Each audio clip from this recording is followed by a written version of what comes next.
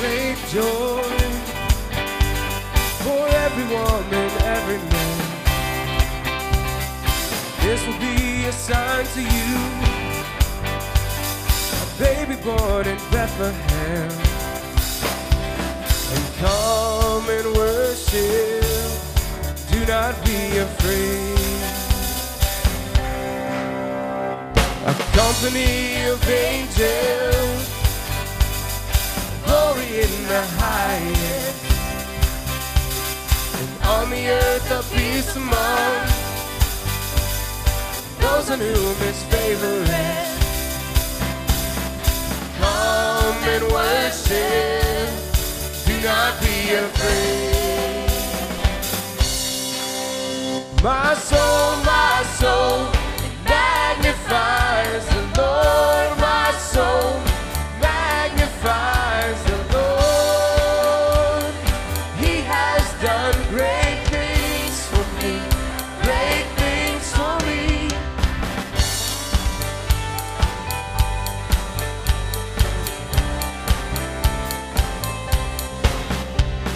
And unto you a child is born, and unto us a son is given.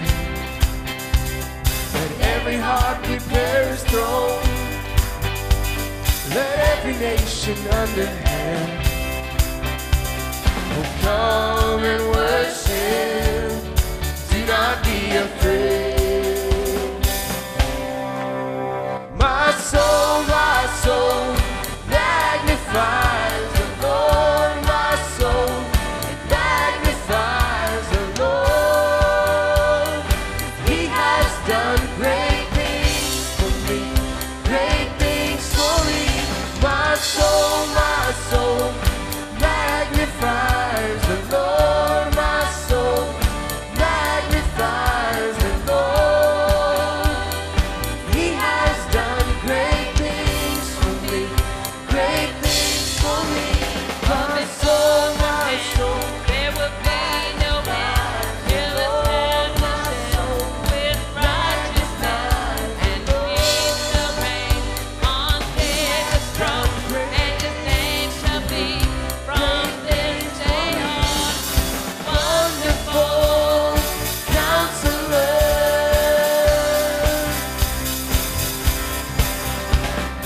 everlasting Father,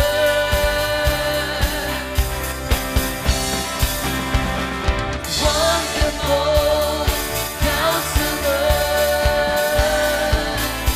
and His name shall be everlasting Father. Oh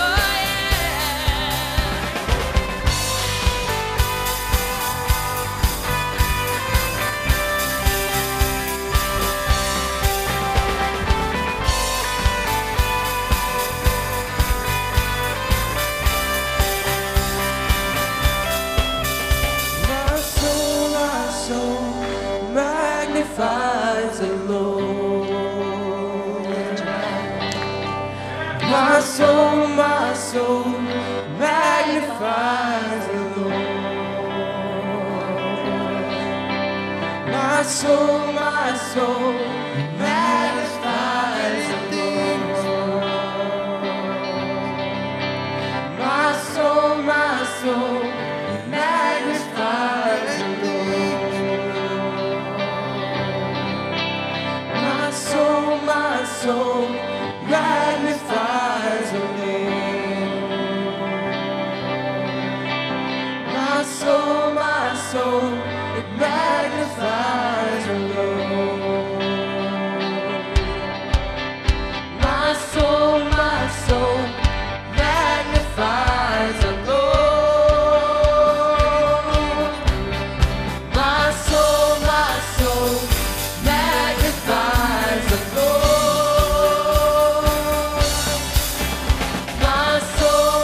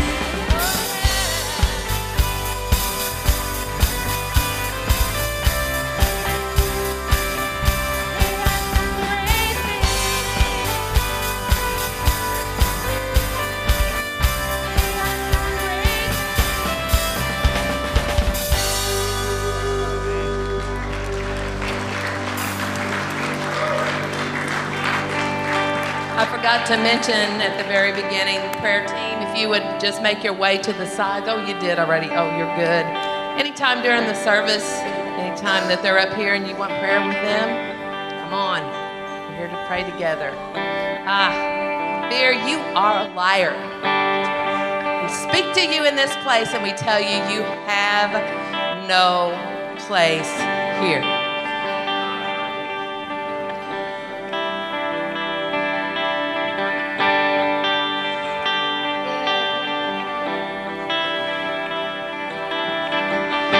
Told you you're not good enough, when he told you you're not right, when he told you you're not strong enough to put up a good fight, when he told you you're not worthy, when he told you you're not loved, when he told you you're not beautiful, that you'll never be enough.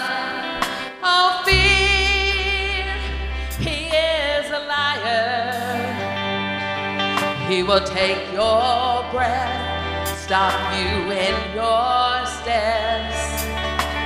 Fear, he is a liar. He will rob your rest, steal your happiness. Oh, cast your fear in the fire, 'cause fear, he is a liar.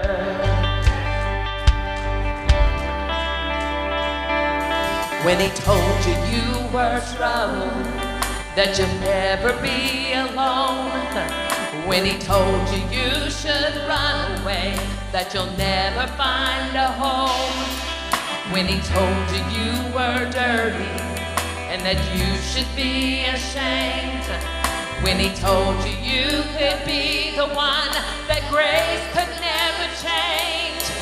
Oh, fear, he is a liar. He will take your breath, stop you in your steps.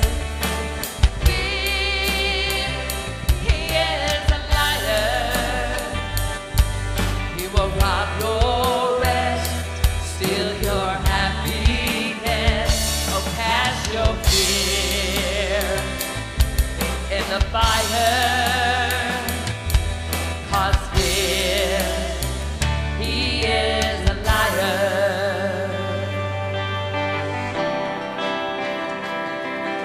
Let your fire fall and cast out all.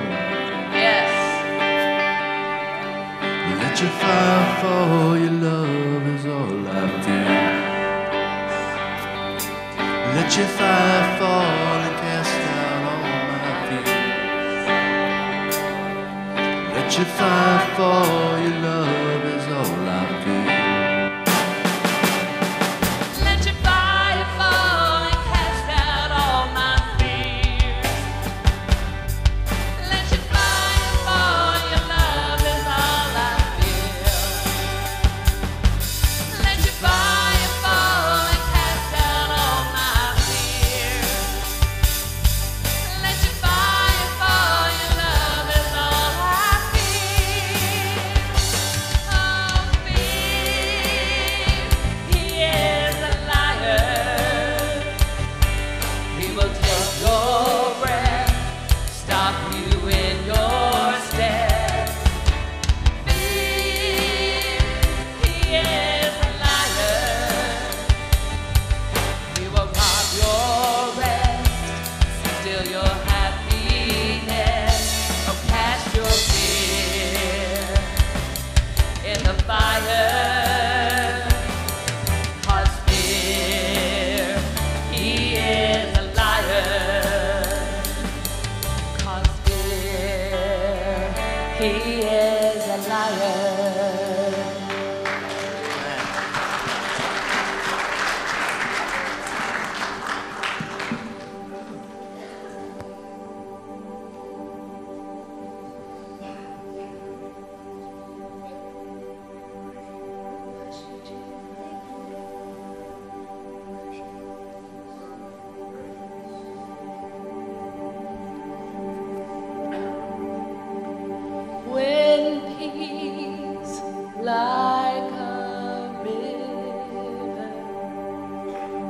attended my way.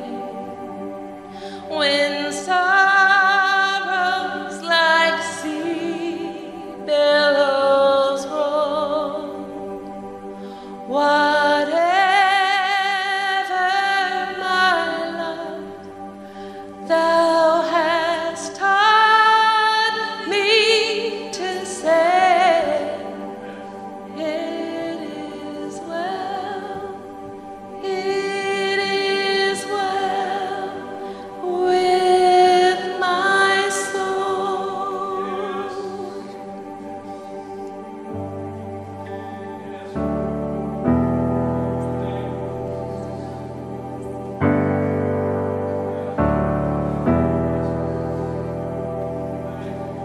Grand earth is quaked before,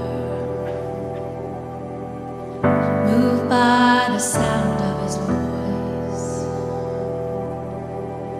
and seas that are shaken and stirred can be calmed and broken from my regard. 'Cause through it all, my eyes are on you. And through it all, it is well. And through it all, my eyes are on you. And it is well with me.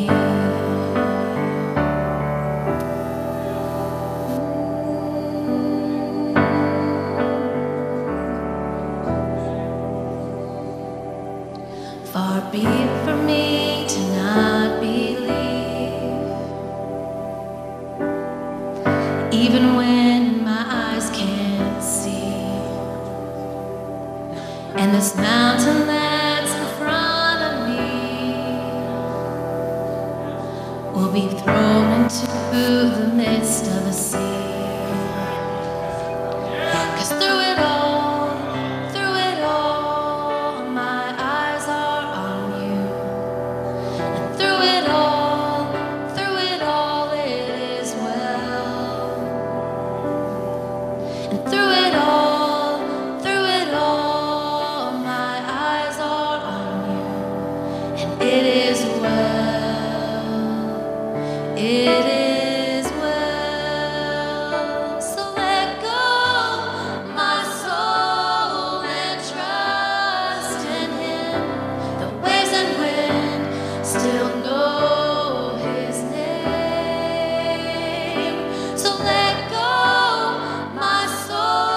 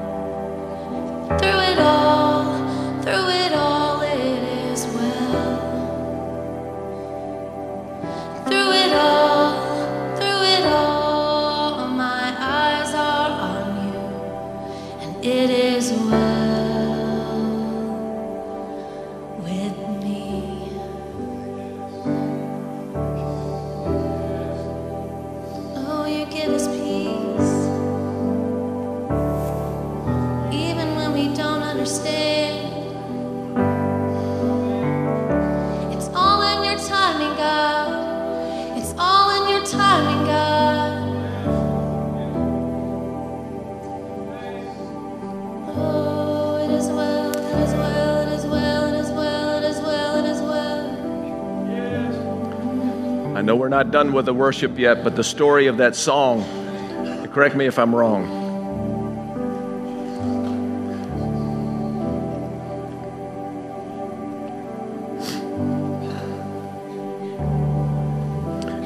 You got to understand something. When we sing it as well with our soul, it does not mean that our circumstances are well. We're not talking about circumstances here, outside circumstances. We're talking about inner soul condition. The writer of the song went overseas, and his family came later. And as they were coming, this is back many, many years ago, and the ship went down with his wife and his children. Lost him.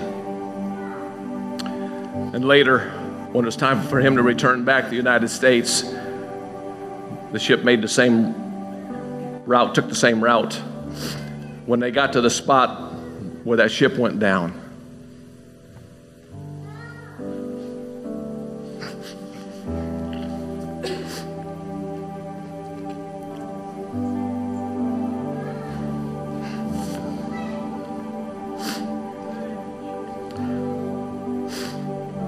he was inspired to write that song.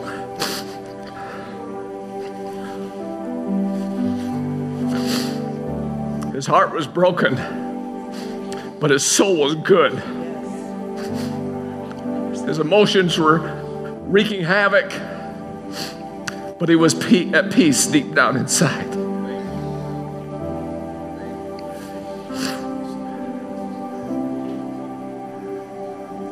Part of his emotional being was down in the ocean with his family. But he was a Christian. He knew Jesus as his personal Lord and Savior. The one that we just sang about, the waves and winds still know his name. And he wrote this song.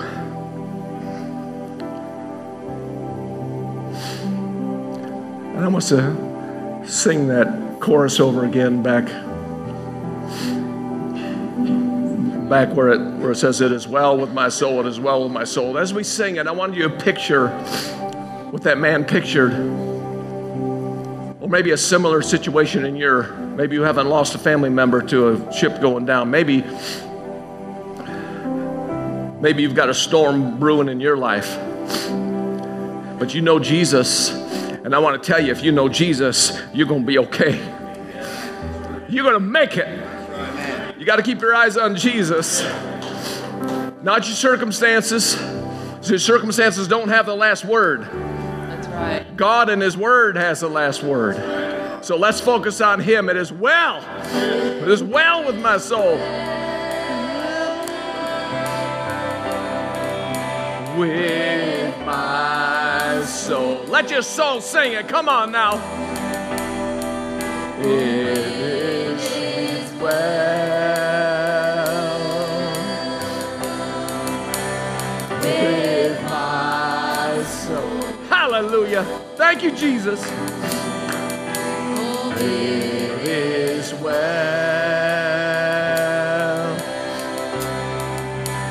with my soul.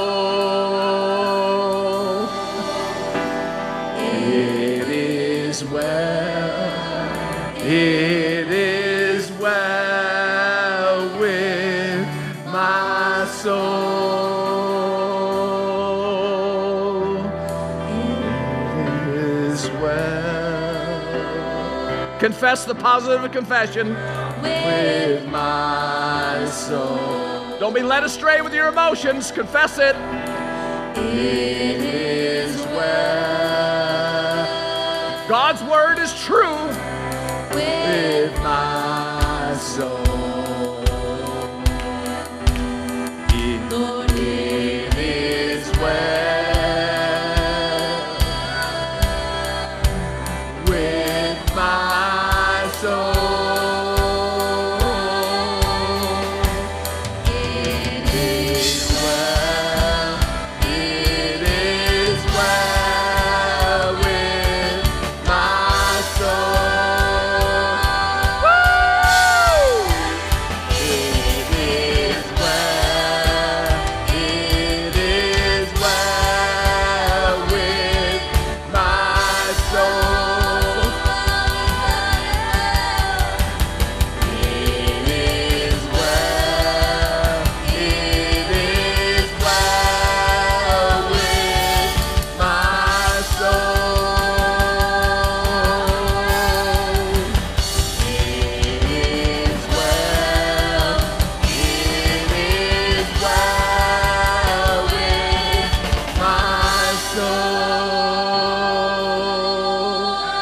Yes, Lord. Yes, Lord.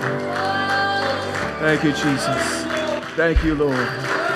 Praise you, Lord. Thank you, Jesus. Thank you, Jesus. Thank you, Lord.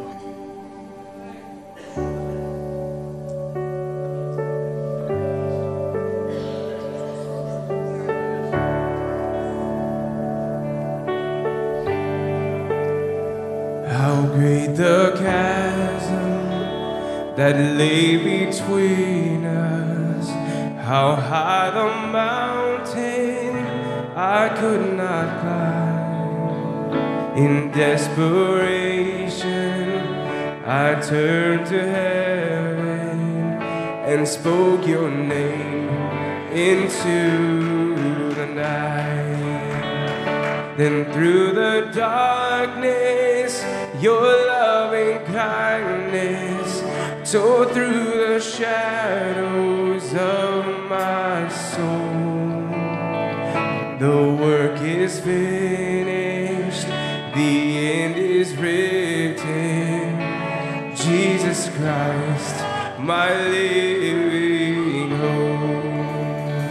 Who could imagine so great a mercy? What heart could fathom such boundless grace? The God of ages stepped down from glory to wear my sin and bear my shame. The cross has spoken, I am forgiven. The King of Kings calls me his own. Beautiful Savior, I'm yours forever. Jesus Christ, my living hope. And hallelujah, praise the one who set me free. Hallelujah, death has lost its grip on me. You have broken every chain. There's salvation in your name. Jesus Christ, my living hope. Hallelujah, praise the one who set me free. Hallelujah, death has lost its grip on me. You have broken every chain. There's salvation in your name. Jesus Christ, my living hope. Then came the morning that sealed the promise. Your buried body began to breathe. Out of the silence, the roaring lion declared the grave has no claim on me. Then came the morning that sealed the promise. Your buried body began to breathe. Out of the silence, the roaring lion declared the grave has no claim on me. Jesus, yours is the victory. Yeah.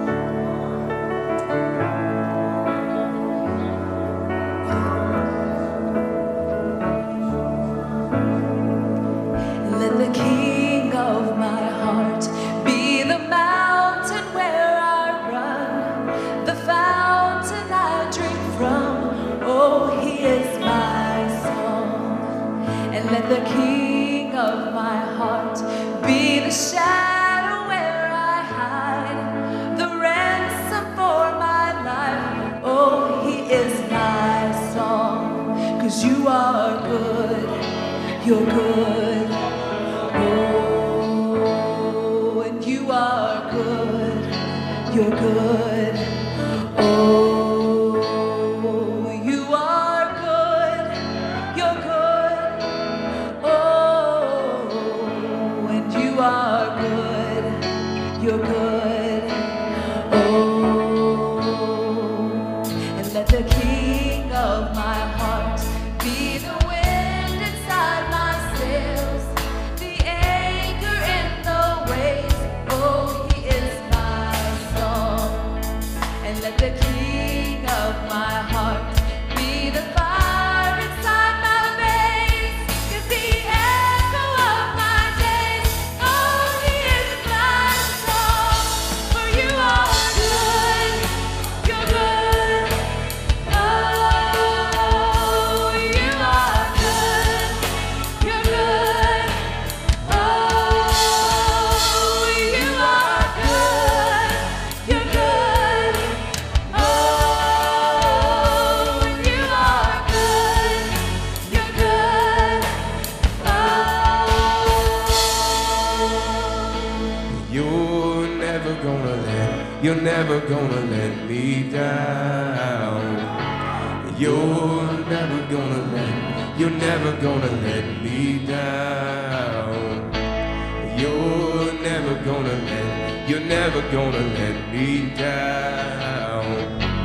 You're never gonna let me down. You're never gonna let me down. You're never gonna let me down.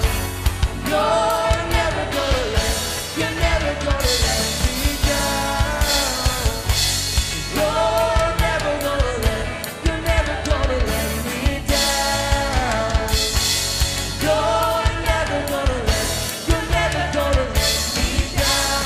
You are good, you're good. Oh, you are good, you're good. Oh,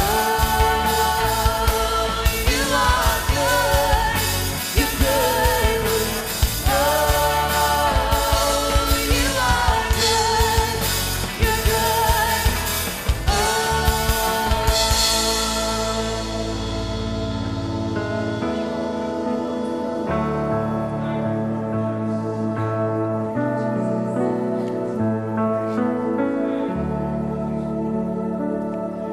when the night is holding on to me, God is holding on.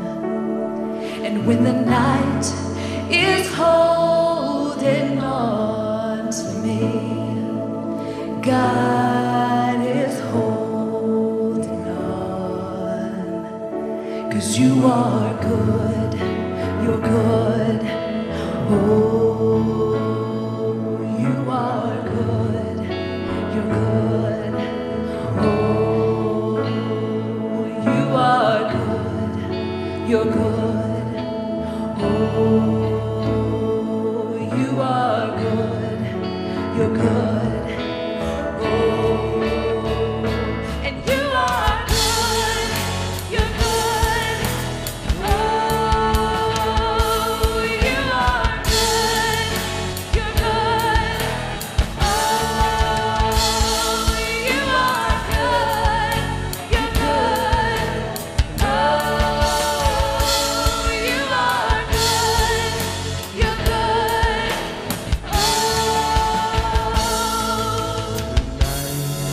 Is holding on to me. You are good.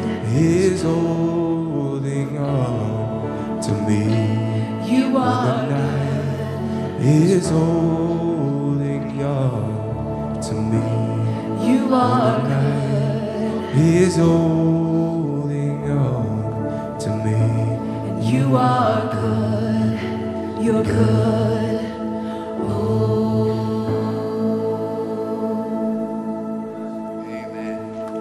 Yes, Lord Jesus.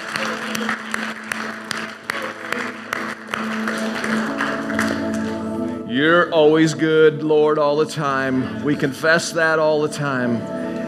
May that sink down deep in our spirits. And when we do, Father, when we get that, when we finally get that, we realize all our fears disappear. Our insecurities fade away. And we find that you're bigger and better than we ever imagined you to be. Bigger and better. And we thank you, Father. Thank you for your goodness. Thank you, Lord, for your love and for all that that brings to us. We thank you and we ask this in Jesus' name. Amen. Amen. Thank you. You may be seated. Praise the Lord. Wow. Praise God. Praise God. All right. Praise the Lord. Whew. I tell you what, that is so awesome. That is so awesome. I just feel so peaceful. I feel so peaceful, and that's good because I'm preaching on peace today, so it's good to feel that way. Anyway, I'm going to call the ushers down at this time to receive tithes and offerings, and as we give to Him, we're not just giving to pay the light bill or the heat bill for the church, although I'm sure you appreciate that on days like today, but we're giving to God. The primary motive of our hearts is because we love God, and we're giving to Him not because He's a poor God and needs the money. He's already got all the money in the world, in the universe, whatever. Okay, He's not a poor God, but He wants us to give to Him to let Him know that we know who's in charge. Okay, He's our financial money manager and not the world.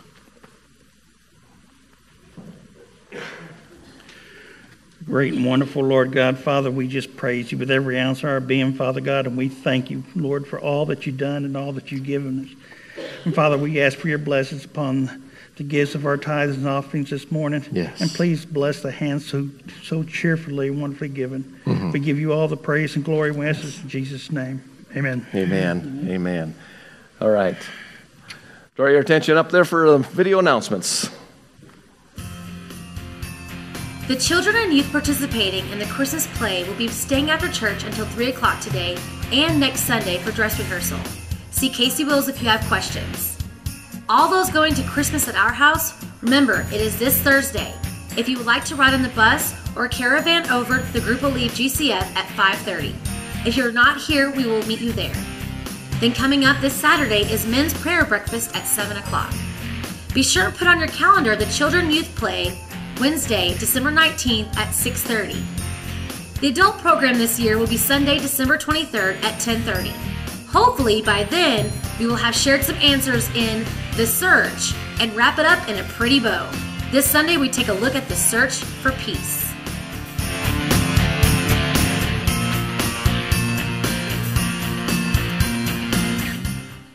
Am I on? Hello? Okay. Am I on? Yes. Okay. Correction on the men's breakfast is 7, not 6:30. Okay? We got a lot of things going on around here at 6:30, but the men's breakfast is Saturday morning at 7 o'clock. Okay? Praise the Lord. Kids, come on down. I want to meet with you down here.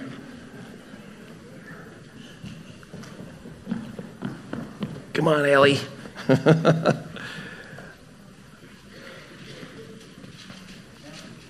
Woo. How are you, girl? Good. All right. I'll take all those hugs. Yeah. Yeah. All right. Well, we're in the Christmas season. Are you excited about Christmas? Yeah. Okay. Why are you excited about Christmas? I'm really excited. Because Celebrate Jesus. Jesus' birthday. That's right. That's right. And I bet you there's probably another reason too, right? Present. Yeah, okay. I was wondering how long it's going to take. All right. Well, it's okay to be excited about that. You know, about presents. Who doesn't get excited about gifts and presents?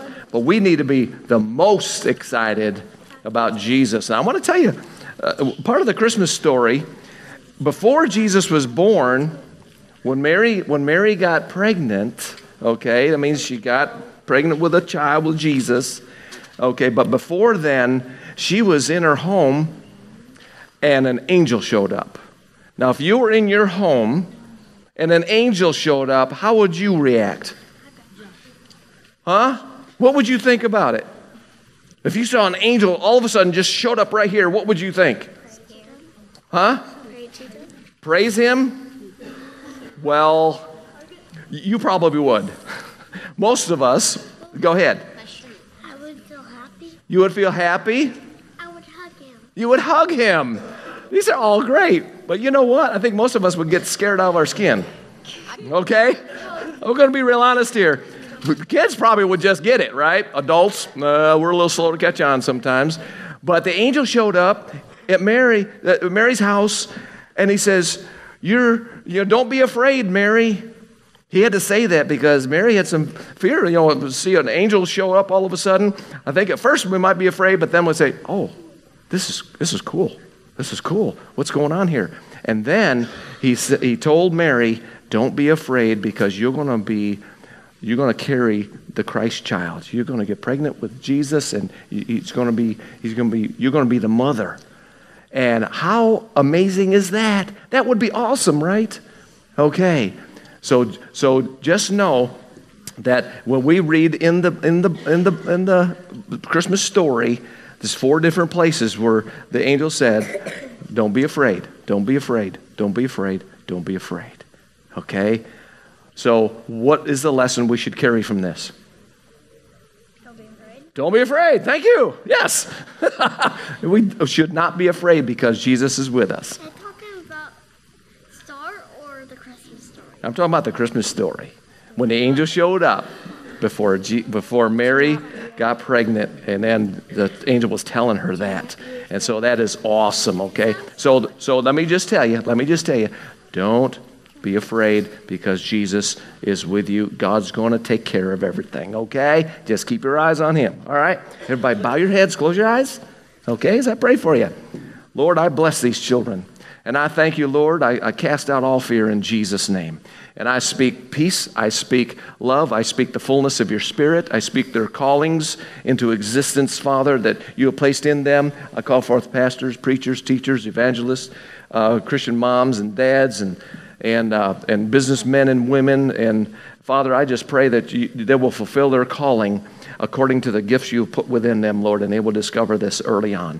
Just lead them and guide them and bless them and all those that work with them every week, Lord, in Jesus' name. Amen. Okay, you can go downstairs now.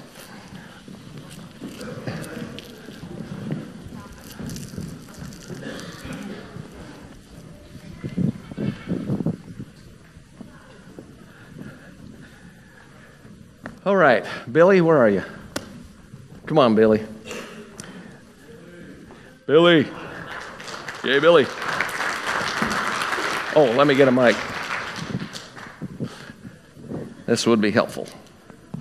I asked Billy to share something that he shared yesterday with Pam and I. Yesterday was Bread Shed, and we fed, gave out food to a record number yesterday. 383 families were served food yesterday. And Billy shared his reaction to that. So, Billy, go ahead. As cold as it was yesterday, we pushed through, and the feeling you get after doing that, it's so amazing. I love being sober and I love following Christ, but it really makes me want to. I told him yesterday, it made me want to climb on top of a mountain and just scream out. And honestly, this praise and worship we have, it makes me feel the same way. Amen. I love Amen. it. Amen. Praise the Lord. Praise the Lord. Thank you, Billy.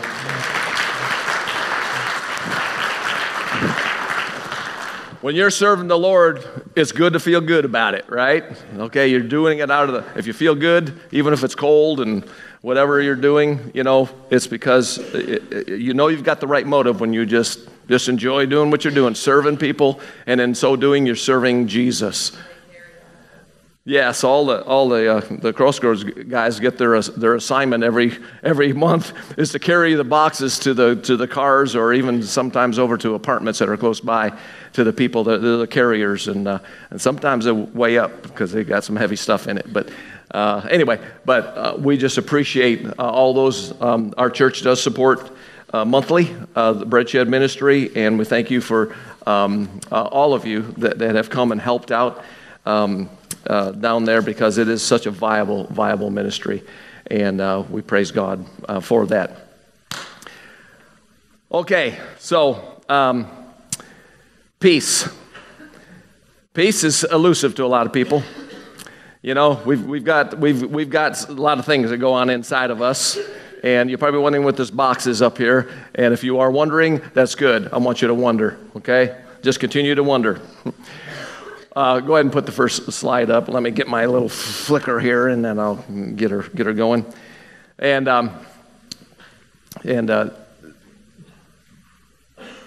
get it going here. When we think of the word peace, we usually think of some passive thing, okay? Some passive thing that where there's an absence of conflict or stress, or we're free from strife of any kind whatsoever. Well, you may be surprised. I know that's what first comes to our mind, and that's part of what peace is, but there's more to peace than that. And you may be surprised to know there are several different shades of meaning of peace. And the Hebrew word for peace is the word salom or shalom. Same thing, interchangeable. And it includes 4 different aspects of peace. All right, now I'm not going to talk about all these aspects. I just want you to be aware of what they are. Number 1, wholeness of body or health. Okay, shalom can mean that in Hebrew. Harmony between 2 parties or people. Okay, prosperity, success, or fulfillment. And then lastly, victory over one's enemies or absence of war. Okay, victory over one's enemies or absence of war. Those are 4 shades of meaning that shalom makes up. In the New Testament, the word is, and I'm going to mess this up, but who cares? Irene, okay, is used, and its meaning comes from shalom, okay, and includes the ideas of harmony, tranquility, safety, lack of strife. Okay, now, that's just for your, no extra charge for that. It's just for your additional information, okay? But what we're going to do is today we're going to take a look at a very specific use of the word peace in Scripture that I believe hits the bullseye in our everyday life. In fact, I believe that this brand of peace that I'm going to be talking about and we're going to be looking at affects all other aspects of peace in a profound way. I believe it's the foundation of every other form of peace. We're talking about peace of heart and of mind. Peace of heart and mind. It's an absence of war inside you. It's a harmony between your thoughts, your feelings, and actions. It's a true sense of wholeness. Now, you may ask, rightly so, is this really possible in the day and age that we live in here? You know, the world's crazy. The world's going just nuts. Is this possible? And I'm going to say yes, as you probably would expect me to say. Yes, because the Scripture says, yes, it's possible. It's not easy because there's a war raging inside of us. We're not saying it's easy, but it is possible. And it's a war between you and the devil and your mind and your emotions. And God gives us the power to take care of all this, but we gotta understand what's going on first. Okay? There's a war. We need to, and God wants us to win this war every single time. And we have the possibility within us through Jesus and through the promise of Scripture of God's Word that we can have victory every single time the war begins to rage. We can have peace of mind. Okay? So there's some things that we gotta look at. All right? At first, we must understand that one of the major weapons Satan uses to keep us from enjoying peace of mind and peace of heart is fear. And I want you to know fear has children. The children of fear are worry, anxiety, and insecurity, just to name 3. Okay? Worry, anxiety, and insecurity. But it all stems from fear in one form or another. Now, I have come to believe that our inner fears, that our inner fears are our greatest enemy to inner peace. How do I know this? Well, personal experience, number 1. Okay. Number 2, encountered many, many people over the years in 40 plus years of ministry, talked with and walked through and counseled and prayed with countless people that are wrestling with all these kinds of fears, okay? And I'm here to tell you that fear is the basis of almost every single problem a human being faces. Almost every single problem. Now, I know pride is in there too, but pride, uses fear to wreak havoc in our lives. So I'm going to share with you some examples of this, okay? I came across all kinds of stuff. In fact, I spent too much time on the internet, okay? I'll just be honest with you. Researching this, because there's a lot of stuff out there about fears and anxiety and all this kind of stuff. And, excuse me, I copied off phobias, okay? Now, I've shared phobias before. I'm not going to share those today, but the 100 top phobias. So there's a whole lot more than 100. These are just the 100 top ones, the phobias. And there are some crazy ones out there, but they're not crazy if you've got it, okay? And in the interest of full disclosure, I wrestle with claustrophobia. Okay, anybody in here with me on that one? Okay, it's fear of small places and like you're feeling trapped, you can't get out, or maybe the possibility exists you won't be able to get out. And it's crazy, and I hate to even admit that because the pastor should not have any fear. Well, I wrestle with it, and I'm better than I used to be. I really am, but I still have those occasions. Okay, so they're very real. So for somebody who doesn't have claustrophobia, it's silly. It's a small space. What's up with that? But if you got it, it's a real deal. Okay, and so we all wrestle with stuff. We all wrestle with stuff, and I know you got your stuff too, okay? Because you're a human being, all right? And so we wrestle with these. So I got on some surveys and see what some statistics were on some things, and there's a bunch of them out there. But there's a Google survey where a survey company used Google's autocomplete feature. You know what that is, right? You go to Google something, you'll type in a couple words, and they'll come up with a list of what it thinks you might want to know, where you might want to go, okay? And the autocomplete feature to come up with the top fears or phobias in every state in the United States. Okay? So each state has its thing, okay? The greatest fears in that particular state. Now, some states, have some same fears in another state or whatever. And this is the top ones that are Googled, okay? Just get that, okay? So my home state of New York, I said, well, I wonder what's up with New York. New York State, vehophobia. Anybody know what that is? Me neither.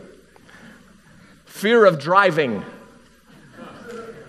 Fear of driving. It's a persistent, overpowering fear of driving. And you know what another statistic is about New York State? It has per capita, it's got the highest percentage of unlicensed drivers. People driving around without a license. Okay? So I don't know how that works in, but I just throw that out there. Texas. Okay? My family and I lived down there for 11 and a half years. It's panophobia. Panophobia. It's not the fear of pots and pans, okay? This is crazy. It's the fear of everything. Yeah, the fear of everything. It's a generalized, lingering fear that something bad is about to happen. All right? Something bad is about to happen.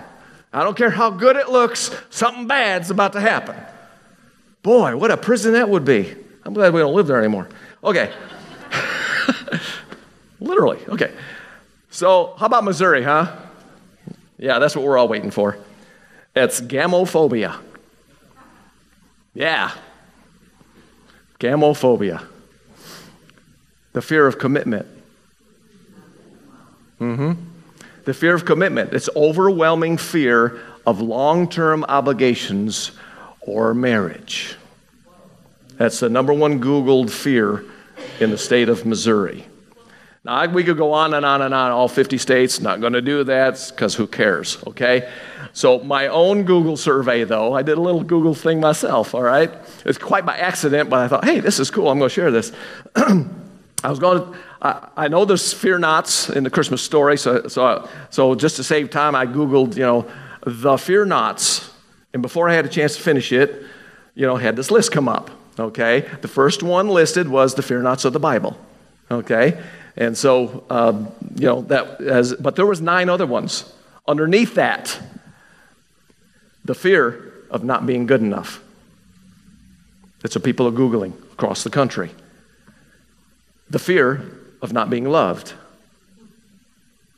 See, the autocorrect was filling in the blanks here according to how many people have Googled these things. The fear of not knowing.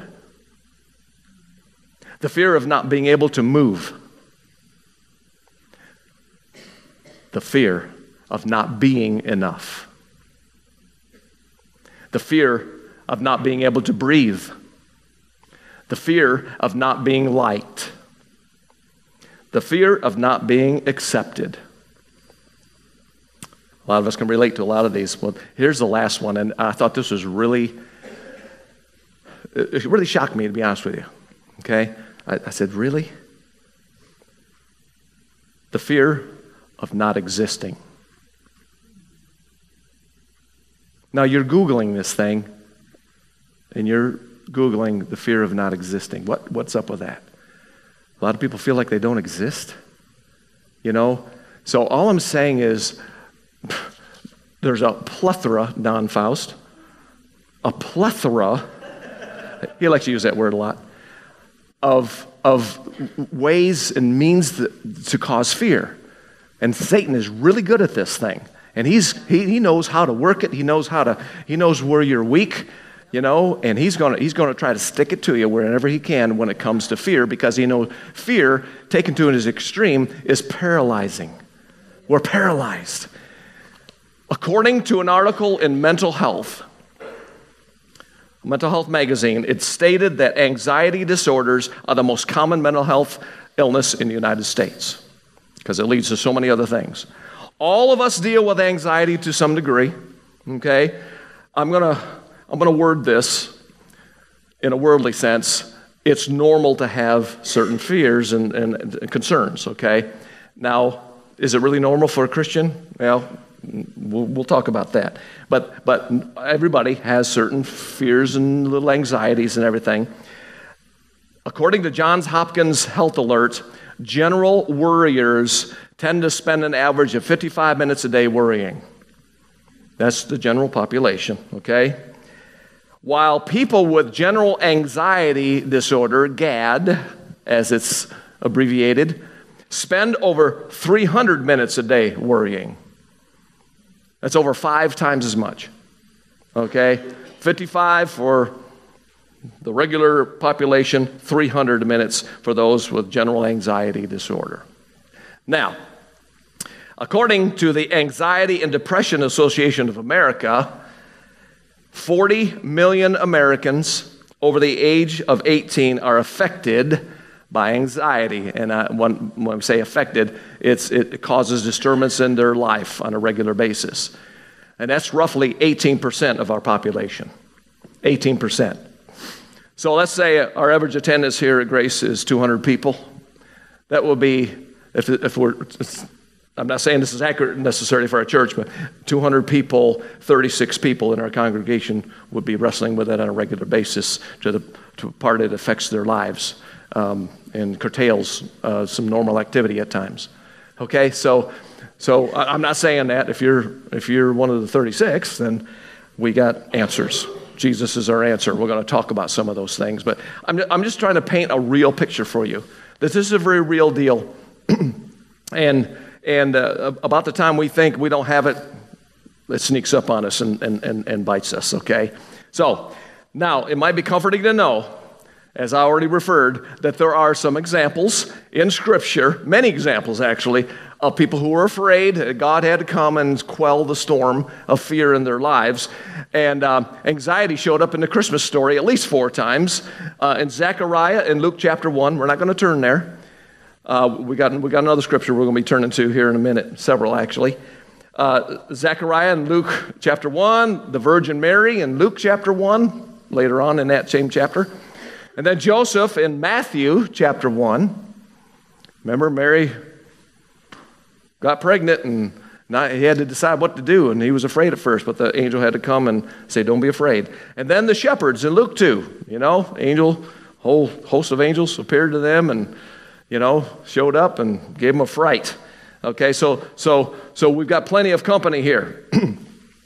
Now, I got here in this box something that is one of the greatest fears of most people, okay? It's unpredictable. I need a volunteer. Jakeem, would you come on help me? Come on up here. Come on, stand right back here, okay? Are you afraid of anything? Not anymore. Okay, he's a cool dude, man. I ain't afraid of nothing. Okay, and appreciate your help. Okay, but in this box, Jakeem, I want to warn you, okay? You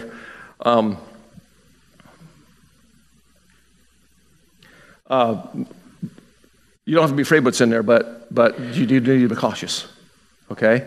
Be cautious, because this thing that's in this box can be friendly 1 minute, but can attack you the next.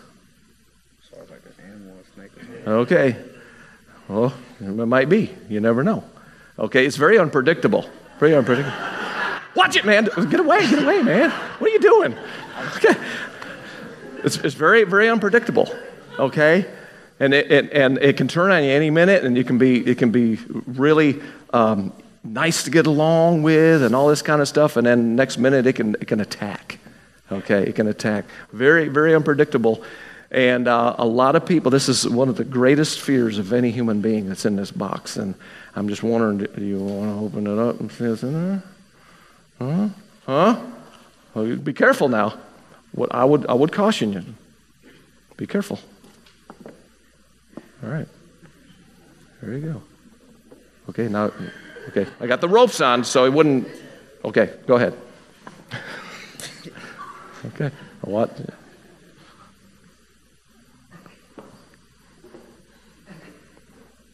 Go ahead, brother.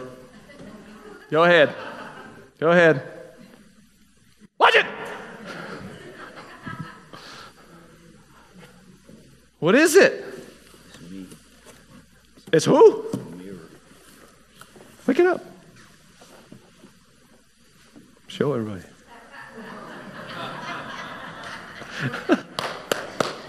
Give him a hand. Thank you, Jakeem. Well, you and I are often our own worst enemy. Because God has given us every reason to have peace. Sorry about the light. I don't know it's shining off your faces. I'm going to have some fun here. But anyway, I'm going to resist.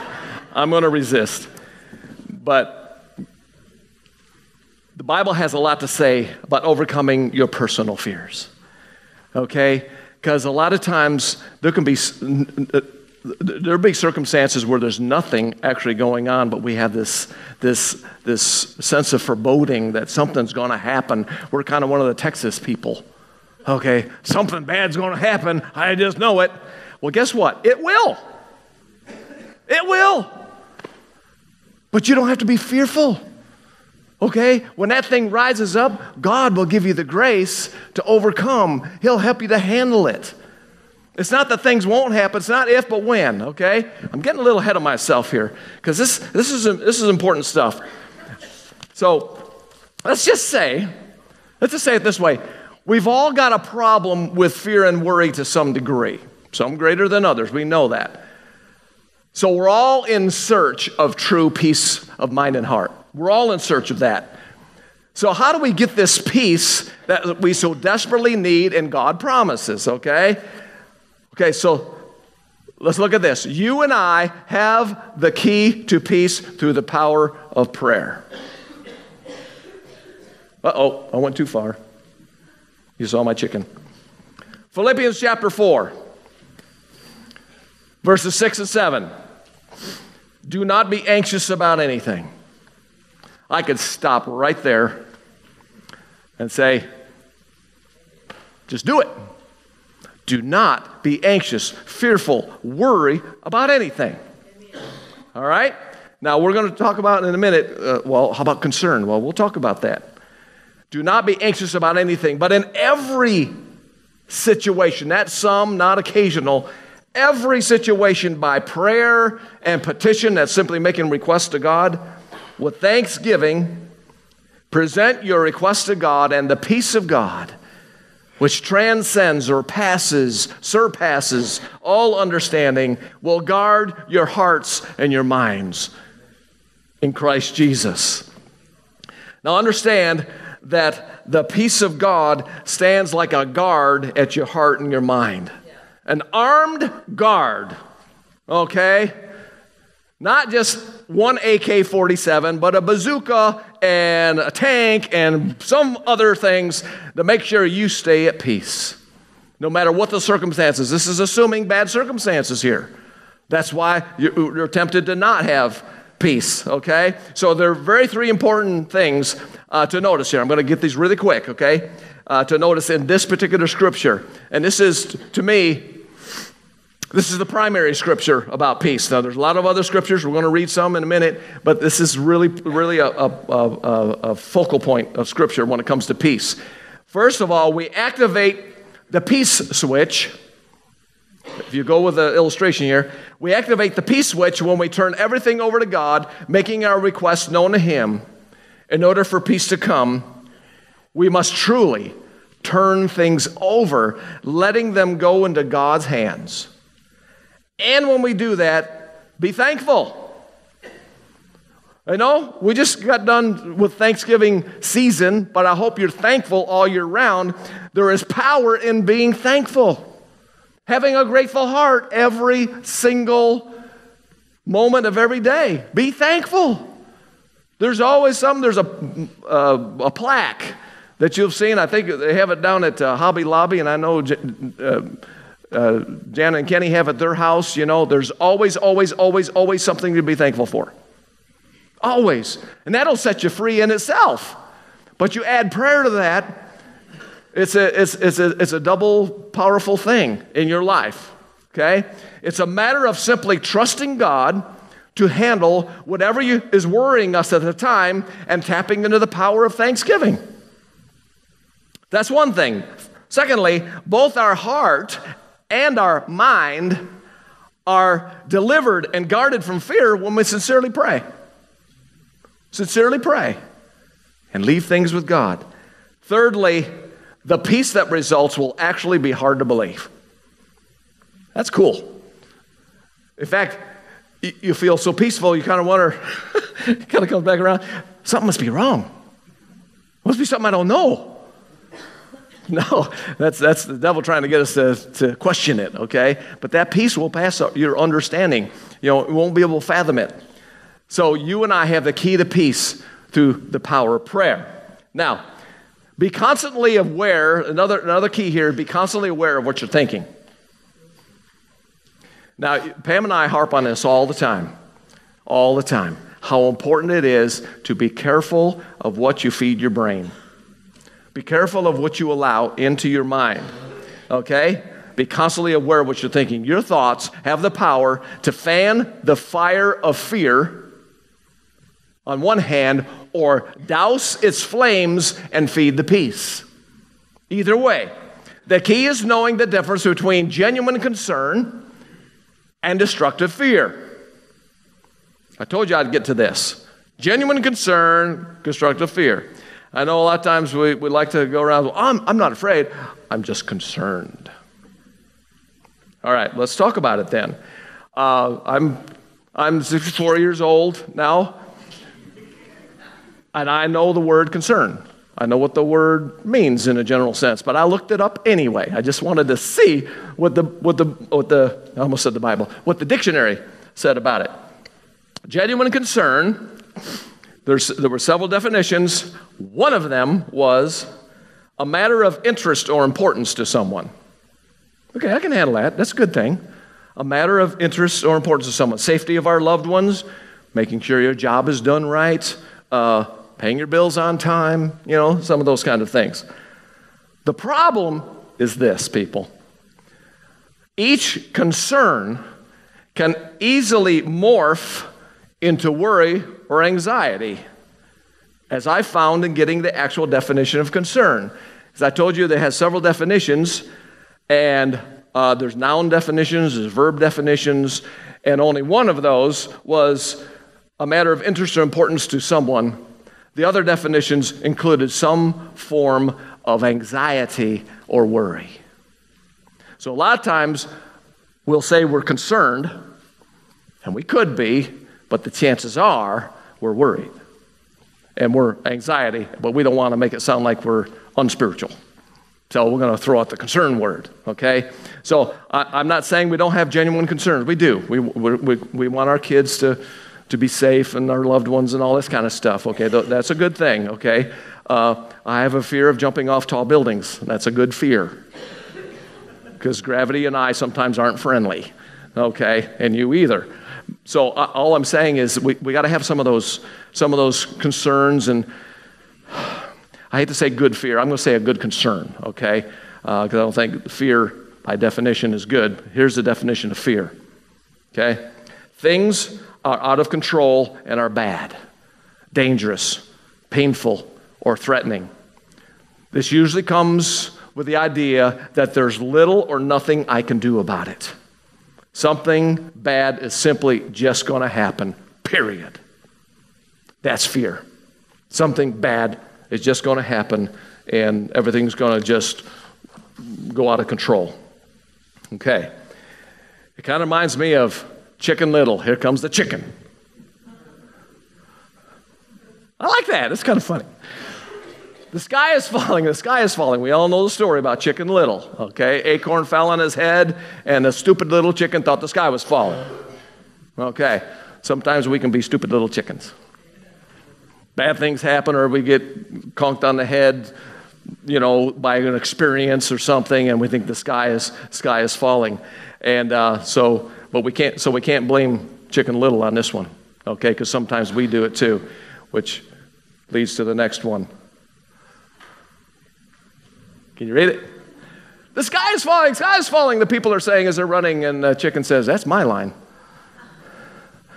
Sometimes we're the ones running.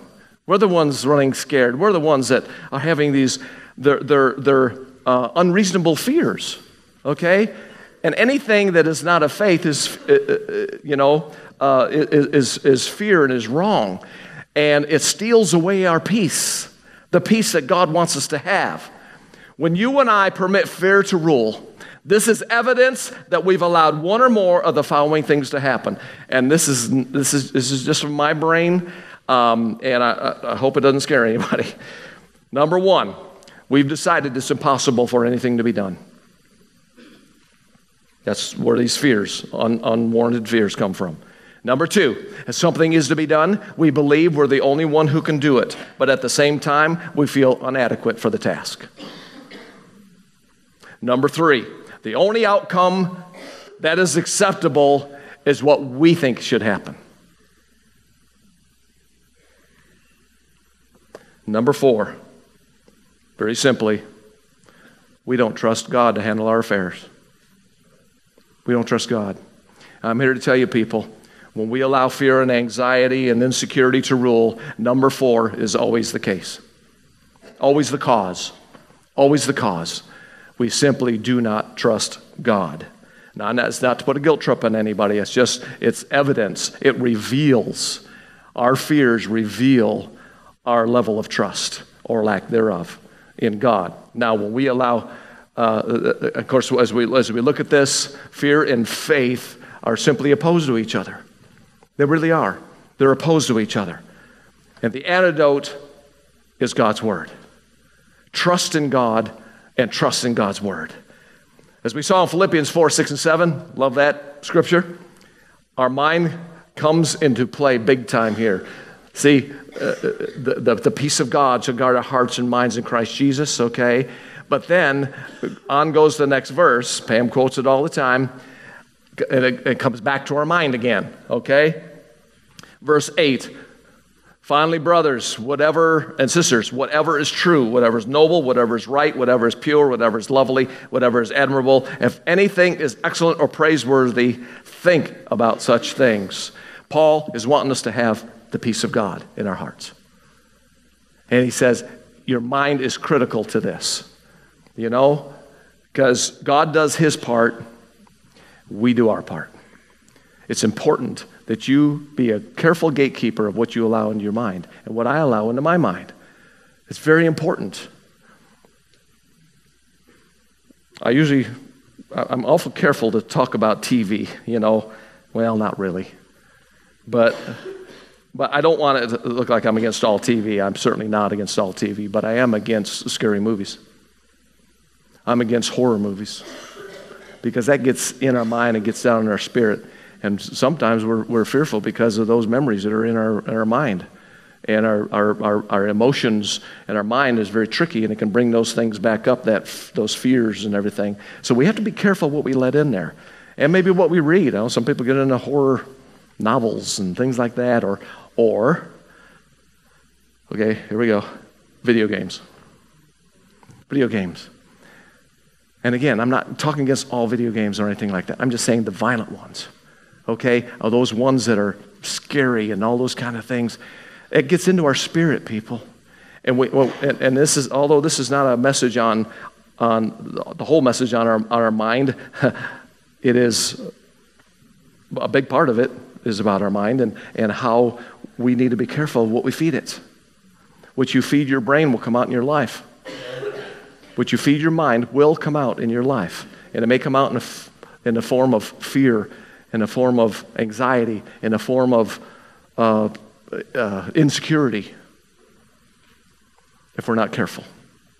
I'm getting off my soapbox now. Isaiah 26:3. Every time I read this, I think of Miss Bailey.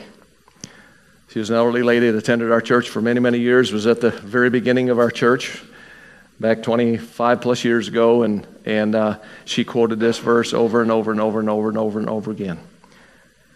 You will keep in perfect peace whose mind is stayed on you because he trusts in you.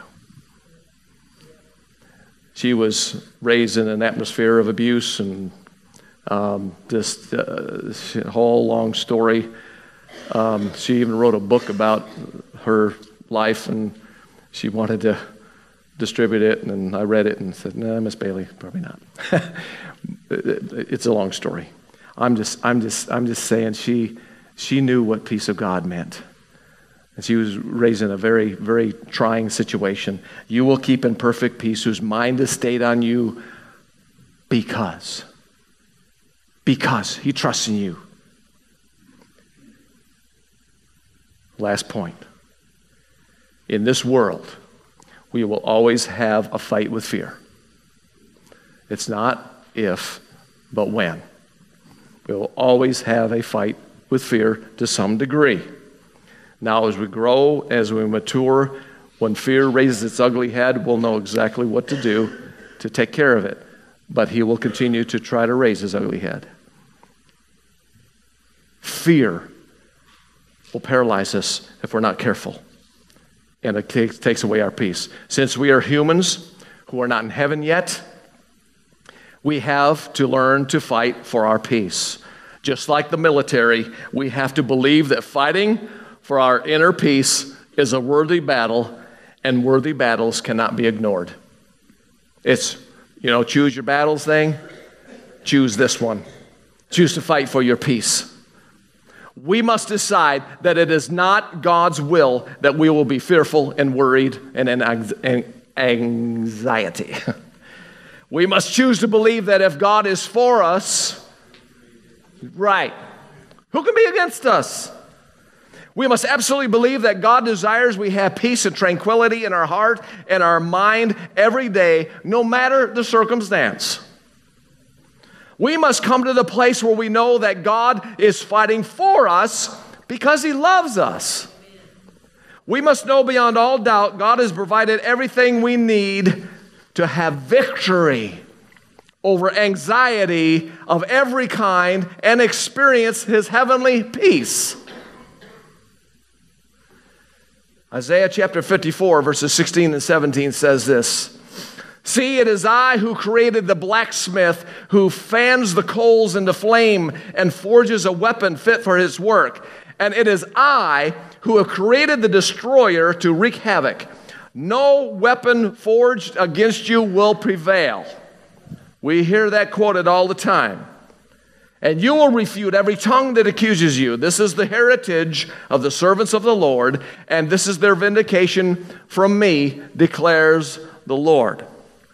Now, I've heard that quoted it myself many, many times. No weapon formed against you shall prosper, or forged against you shall prosper. Okay? Because we're God's. The weapons will come, they'll be shot at us, but they're not going to prosper. They're not going to do its effect if we've got our eyes on Jesus. Now, I want to draw your attention to something that I read these two verses here, 16 and 17. 16 says, and it is I, this is God talking, who have created the destroyer to wreak havoc. I needed to know what that meant. God creates a destroyer. So I did some research to see what scholars were saying about it, and they talked about how God sometimes uses even his enemies to bring victory and all this kind of, and it's all true.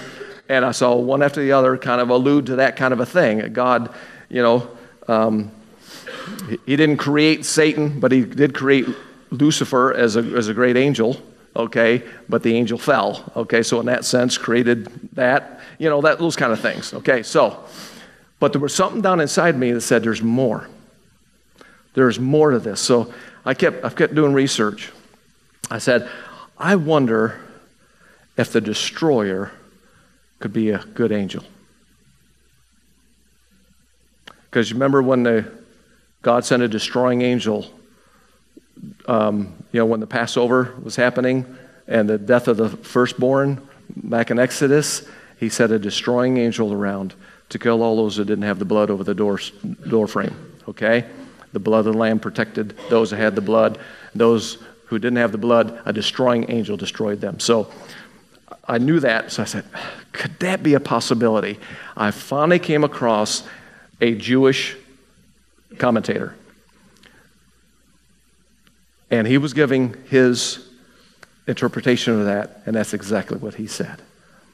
Okay, now I'm not saying it's not both. It's probably both. It could be both. I don't know. All I'm saying is, I believe with all my heart.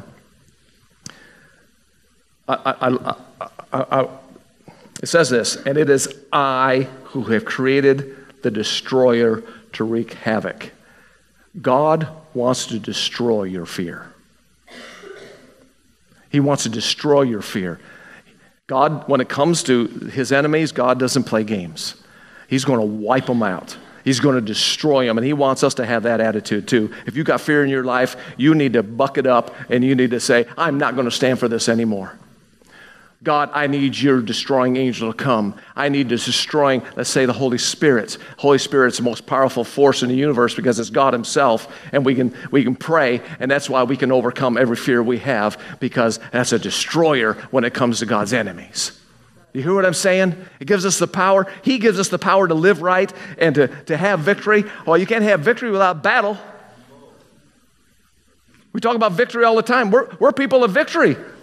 But that assumes there's a battle. So let's let God wreak havoc with your fears, with your insecurities and your worry and your doubt. That's what we're talking about here. God will destroy that which is opposed to him, his purposes, and his people. His people. 2 Corinthians chapter 10, verses 4 and 5. The weapons we fight with are not weapons of the world. On the contrary, they have divine power to demolish strongholds. We demolish arguments and every pretension that sets itself up against the knowledge of God. And we take captive every thought to make it obedient to Christ. Don't let a single thought wreak havoc. But you send a destroyer to wreak havoc on that sinful thought, on that fearful thought, on that worry. See, that's what God has given us the power to overcome. We take captive every thought in the name of Jesus. If it's a thought that is not in line with God's word or does not bring peace, is against peace, then we have the right and the power and the authority to take that thought captive and to send it to the pit of hell. But folks, it takes practice. Thoughts are tricky. They're really tricky. Sneak up on us, and we think things, all of a sudden something jumps into our brains that, where did that come from? Everybody ever had that experience? Where did that come from? Take that thought captive, cast it out. Start praising the Lord, start praying, start quoting scripture. That's how you take it captive. You replace it with something else. 2 Timothy 1:7, for God has not given us a spirit of fear, power, love, sound mind. He has not given us a spirit of fear. Romans 14:7. There's Romans 14, Romans 15, and Romans 16. Listen quick. Romans 14:17, for the kingdom of God is not a matter of eating and drinking, but of righteousness, peace, and joy in the Holy Spirit. Romans 15:13, may the God of hope fill you with all joy and peace as you trust in him, so that you may overflow. Get the wording here. You may overflow with hope by the power of the Holy Spirit. Romans 16, verse 20. The God of peace will soon crush Satan under your feet. That sounds like wreaking havoc to me. The God of peace will soon crush Satan under your feet. In the end, it's about him fighting the battle.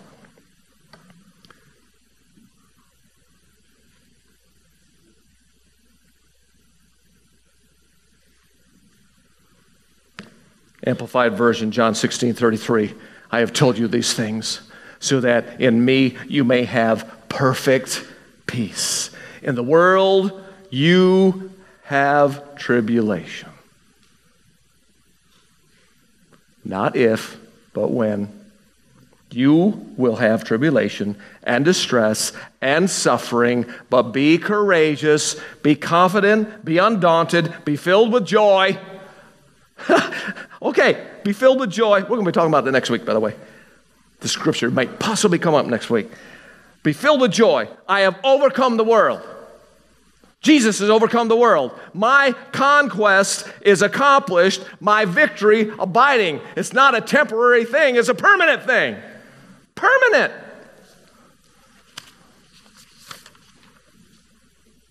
Are you ready to get off the fear train? I'm going to show you a picture. What jumped into my head when that term came into my head was, it's time to get off the fear train. And as soon as I thought that, what came to my mind was an image of the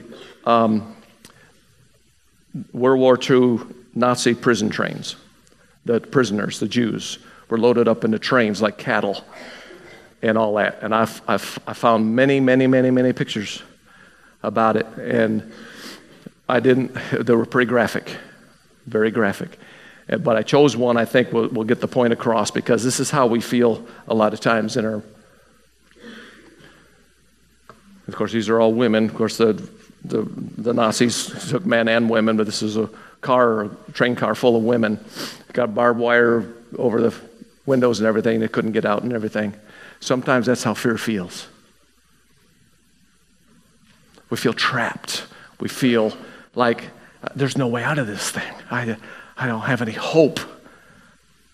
And if I try to get out, I'm going to die. I'm going to die. So we just sit there paralyzed in our fear. Well, I want to tell you, World War II came to an end. The Allies come in. They set the people free. Jesus is your ally. And he comes in on the wings of a snow white dove, and he sets you free. You don't have to be fearful anymore. You can be set free. I can't imagine. I have tried my best to try to Think of what it would have been like to be a Jew that was in the Nazi concentration camps or whatever, and to be one of the ones near the end when the Allies come in and they got to be freed. What would that feel like? What kind of emotions would go through you feeling that kind of thing? When you thought for sure you were going to die. You knew that was in the cards for you. But you got set free. You got set free. And you see the friendly aircraft flying overhead and then ground troops coming in, opening the doors, and you get to walk out.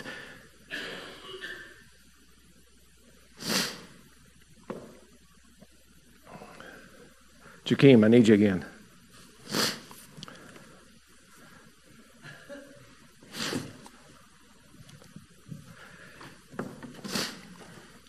Okay.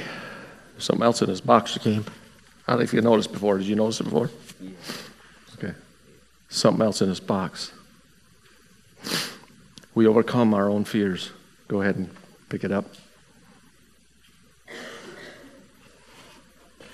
Show everybody.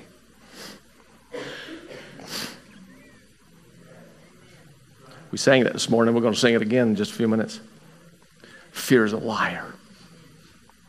Do not believe your fears.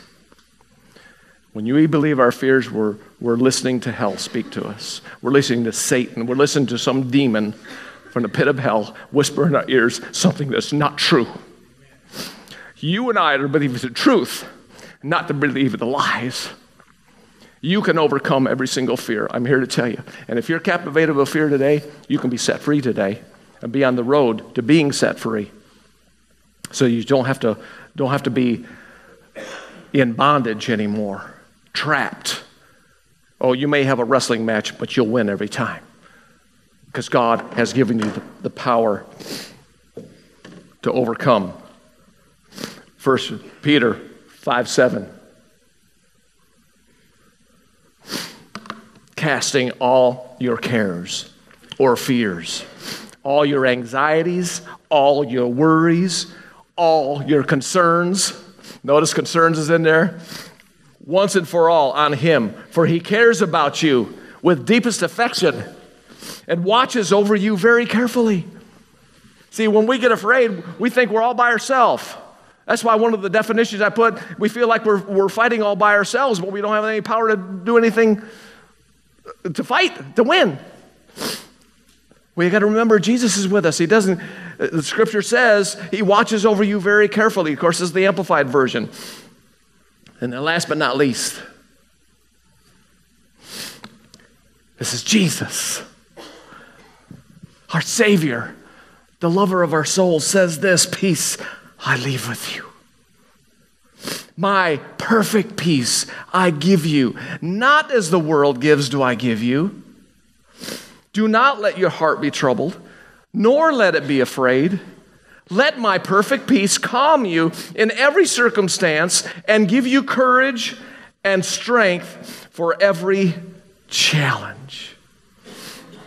Folks, it's time to be truly set free by Jesus, the only Son of the living God, who came disguised as in a human baby born in a manger, but was really the Prince of Peace. Isaiah 9:6. He's really the Prince of Peace, come born in a manger. Today, your search for peace can be over. Peace of heart and peace of mind. It does not depend on your circumstances. If you're ready to commit it all to the Prince of Peace by giving him full access right now and on a daily basis, you will have peace. Thank you, Jakeem. Appreciate it. And your reward for helping. That's yours, brother.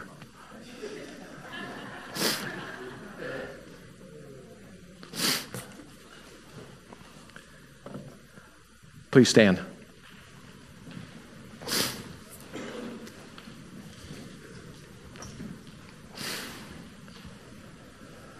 The reason the Bible talks so much about peace is because God knows we need it so much. He wants you to be peaceful.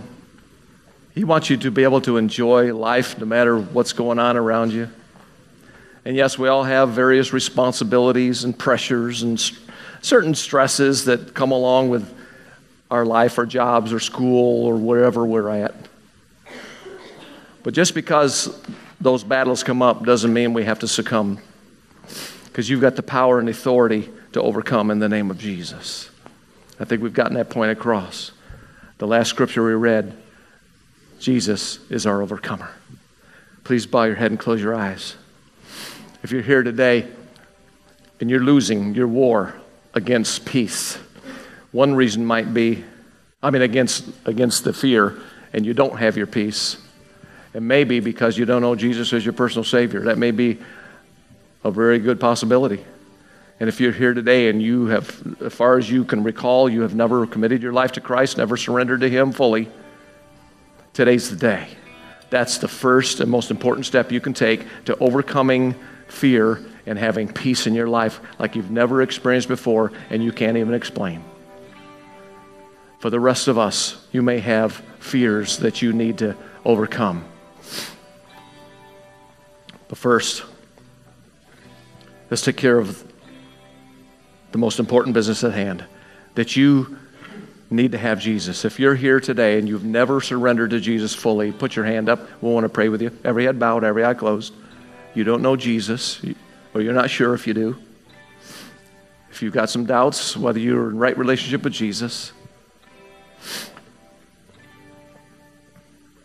Okay, for the rest of us, if you're here today, every head bowed, every eye closed, and you have some fears that you're wrestling with, or maybe a big fear that you're wrestling with, and you want to be healed and delivered, and you want to start today, and you're going to commit today to not letting it bother you anymore, put your hand up. We're going to pray for you. Put your hand up. Go ahead. I see several hands. Go ahead. We're among friends here. You're fighting a battle with fear. Okay, you can put your hands down. I want us to all pray this prayer together, okay? Not only in support of those who raise their hands, but for our own well-being, for our own strength and purpose. Father God, I surrender to you right now. Everything that I am. I acknowledge that I wrestle with fear, sometimes insecurity, and worry and anxiety sometimes. And Lord, I'm done with it. I don't want to do it anymore. I want to live for you, free from worry, free from anxiety, free from insecurity, being victorious with peace. So right here and now, I commit all my fears to you. I turn them over to you, and I want you to wreak havoc with them. Destroy them in the name of Jesus. And Lord, I want your peace. And I'm going to promise to think peace, to turn things over to you. When that fearful thought comes in, I'm going to give it to you. I'm going to walk in victory from here on out. In Jesus' name, amen. Let's sing. Let's sing. Fear is a liar. Don't ever forget it. Fear is a liar. Thank you, Jesus. Thank you, Jesus. Thank you, Jesus. Let your fire fall, your love is all I need. Thank you, Jesus. Let your fire fall, your love is all I need. Thank you, Jesus. Let your fire fall and cast out all my fears. Let your fire fall, your love is all I feel. Let your fire fall and cast out all my fears. Let your fire fall and cast out all my fears. He is a liar. He'll take your breath, stop you in your steps. Fear, he is a liar. He'll knock your rest, steal your happiness, cast your fear. liar. 'Cause he is a liar. Thank you, Jesus. Thank you, Jesus. He is a liar. That's a profession of faith, but I want to close with Scripture. Peace I leave with you. My perfect peace I give you. Not as the world gives do I give you. Do not let your heart be troubled, nor let it be afraid. Let my perfect peace calm you in every circumstance and give you courage and strength for every challenge. In the name of Jesus, go victoriously. Let's close.